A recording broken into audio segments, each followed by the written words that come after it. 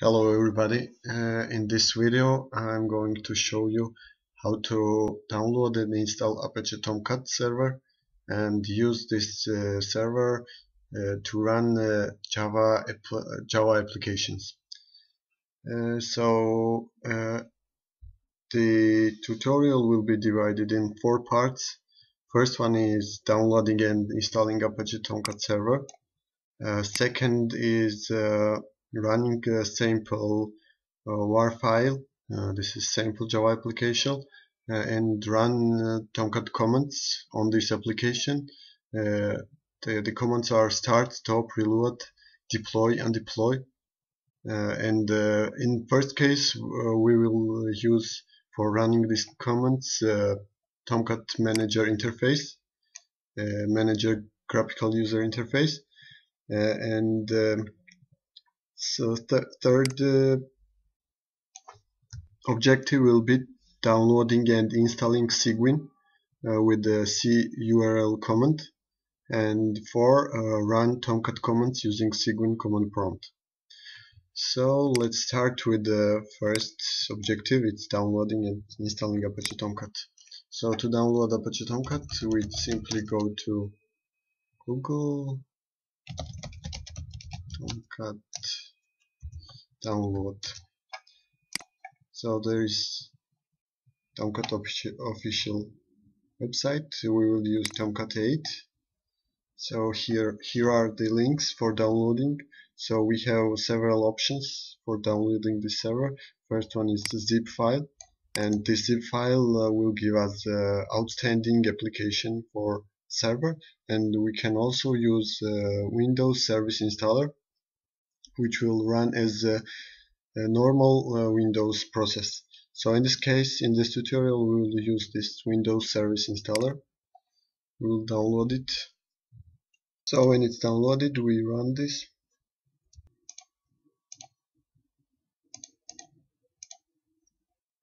So here we have option to input the username and password. This will be useful for our second objective. And this password, login and password later, username and password later will be used to enter Tomcat manager interface. So we will remember this.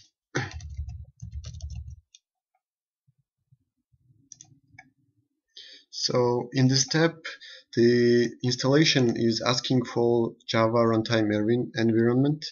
So if you have already installed GRE, then you should provide the path.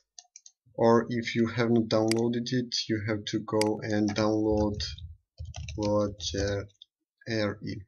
So it's here. You will download it, and after that continue installation. So installation is finished, and now we run Apache server.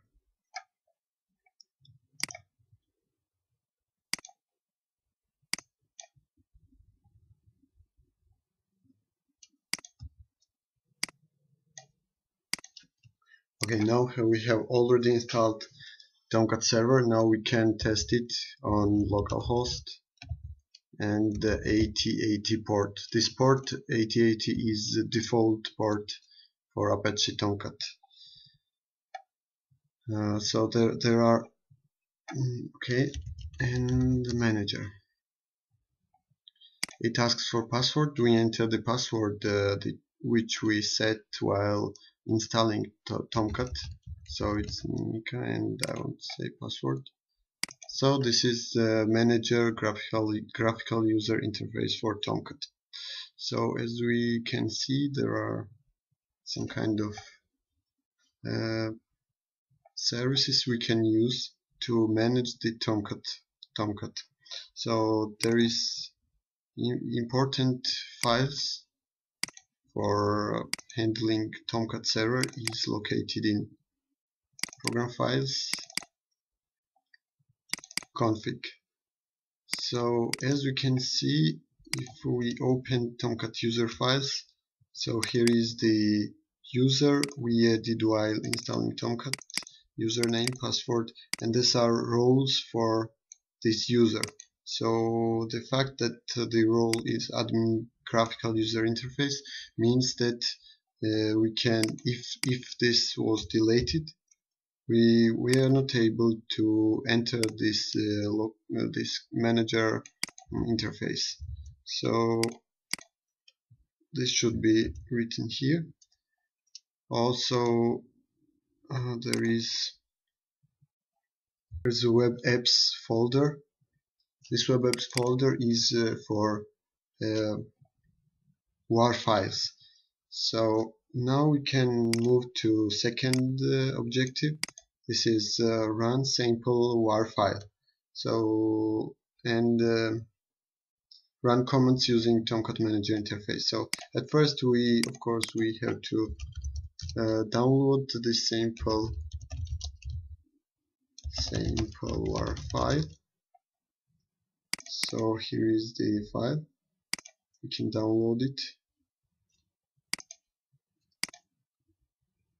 Sample. So if we put this WAR file in this folder, it will automatically deployed, and we'll be able to see this application here. But we won't do this. We will. Okay, just try this. You can try this. We will put this file.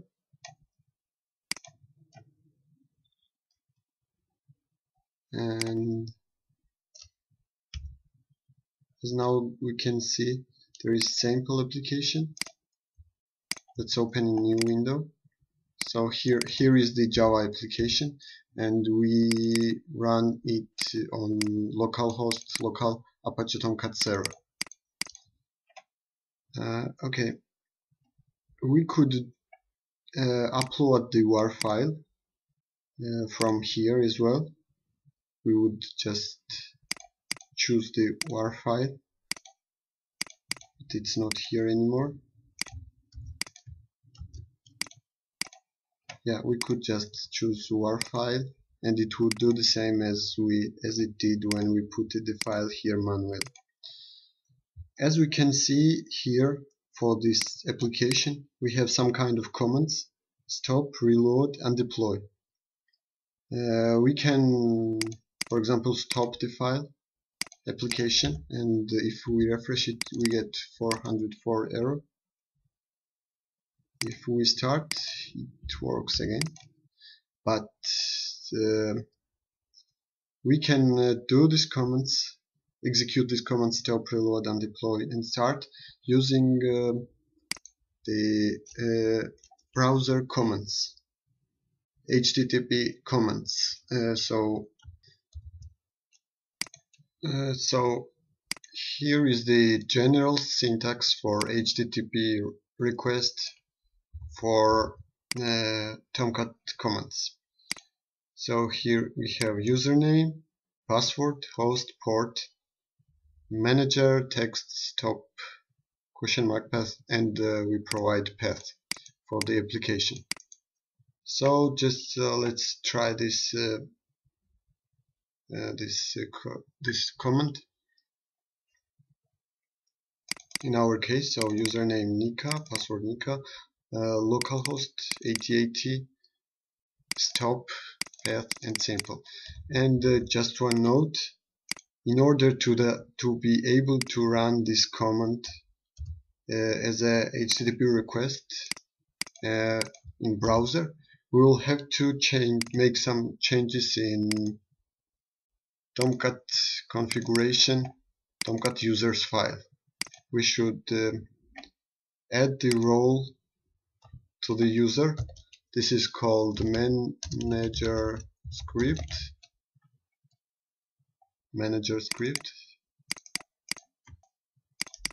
We save this file.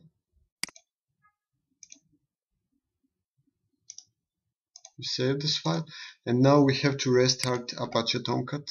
And to do this, we go to bin, shutdown, and then startup. Now just let's try the Oops, we get error again. Actually, this because we did not restart Apache Tomcat normally. So we should go to services, find Tomcat 8, yeah, stop service. So we stop the service. It's done, yeah, and we start it again. So it now appears restarted, and now we can run Tomcat commands and try to, so just at first see if it's running. Yeah, our application is running. Just try to stop it. So syntax is stop, and it says stops application at context path sample. Now let's try. Yeah, we get error, not found error. And also if we see here, and we see that yeah, it stopped and it now shows start button. We can start it from here as well. So command is start, and again application started. So just check, yeah, it works. Check it here, it also works. We have also, I think, reloaded application. Reload it and undeploy. Undeploy means delete the application at all. So now if we see here, it should be deleted from here. Yeah, it's undeployed. In the next tutorial we will see how to use Cguin to run these commands from Cguin command prompt. Thanks for watching.